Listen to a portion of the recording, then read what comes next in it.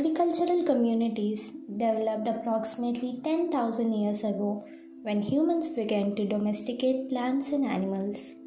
Fast forward to the past 50 years, the agriculture industry has radically transformed. Advances in machinery have expanded the scale, speed, and productivity of farm equipment, leading to more efficient cultivation of more land. Seed, irrigation, and fertilizers also have vastly improved, helping farmers increase yields. After decades of evolution, starting from mechanization and the Green Revolution, disruptive technologies have ushered in precision agriculture.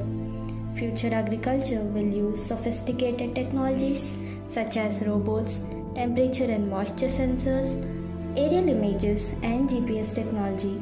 These advanced devices, robotic systems, and precision agriculture will allow farmers to be more profitable, efficient, safe, and environmental friendly.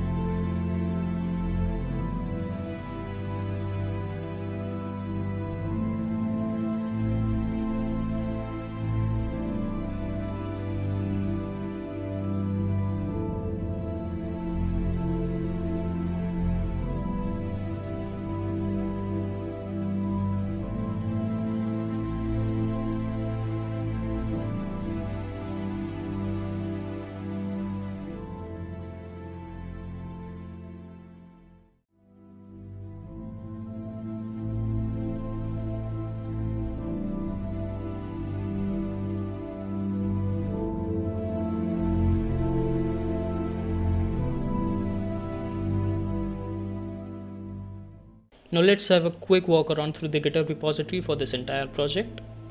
You can find all the details about this project on the introduction readme file. It has details about the dataset, the link to the dataset, the module workflow, how you can use this entire project on your system to make predictions. The final report is mentioned in the report folder. The source folder contains the dataset, the documents of the minutes of meeting for a team, the references of the code and the dataset.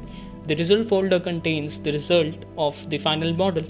The task folder contains the individual contribution of each of our collaborators. We divided the entire workflow of the model in such a manner so where we'd be able to utilize the expertise of each of our collaborator and mention it separately.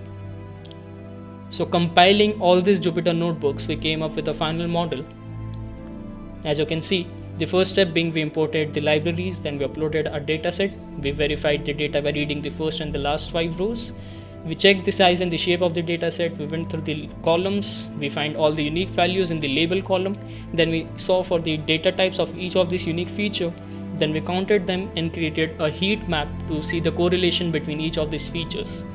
Then an important step, separating the features and target labels only to focus on those particular features that are apt for model training. We splitted our training and test data, and then finally we began with training our machine learning models. We trained the decision tree. We checked its precision, recall the F1 score and the support on test data. Then we calculated the cross-validation score and saved it as a pickle model for future deployment.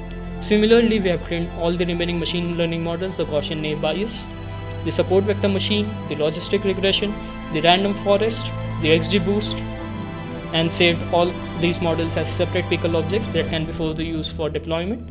At the end, we have created an accuracy comparison to check which of the model has performed the best on test data, and we'll be using those particular models to make predictions. For making a prediction, we have given inputs as an array and chosen the random forest model in the first cell. As we can see, the coffee has been returned as an output. That means that for these given values, if we choose the random forest model, then coffee will be the best suited crop to cultivate in a particular area with these attributes. And similarly, we have used the naive Bayes model also in the second cell, given it an input array, and then make predictions using that. Now to conclude our presentation, what I can say is that machine learning is everywhere throughout the growing cycle and the harvesting cycle.